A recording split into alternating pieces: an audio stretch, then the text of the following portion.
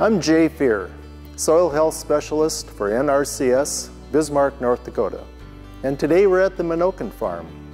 It's a conservation demonstration farm that's owned and operated by the Burleigh County Soil Conservation District.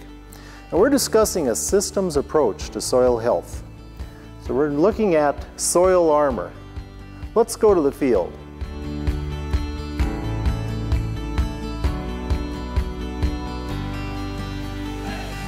Good morning.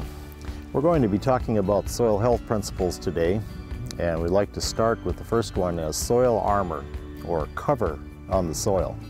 And soils really weren't meant to be bare, we meant to get them covered. And nature generally has a good cover on them, and when we mimic nature, usually good things happen in this environment. So if we take a look at cover on the soil, it can be a dead litter, or it can be a green plant, or it can be a combination of the two. The particular field that we're on right now was a pea field that was harvested a couple weeks ago, and we put a cover crop on it immediately after harvest. So we have a combination here of a green, live, viable plant and dead litter.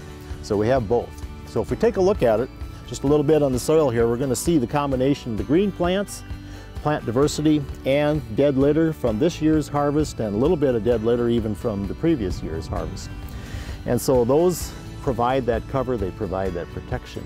And then you look at what are the benefits of doing this. And so if we take a look at the benefits, you have to bring erosion to the forefront.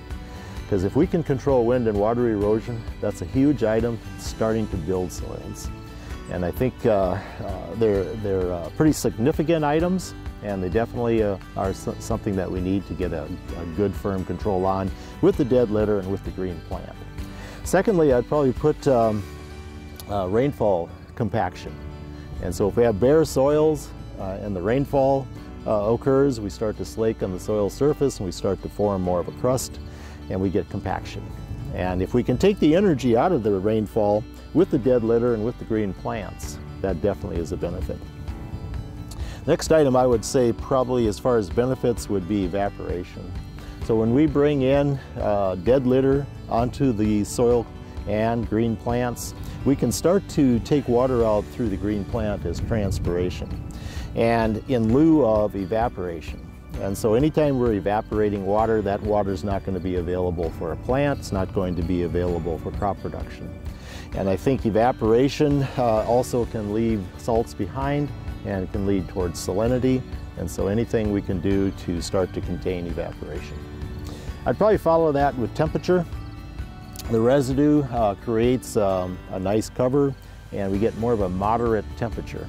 And it starts to take out the extremes, extremely hot, extremely cold, and instead we get more of a moderate temperature.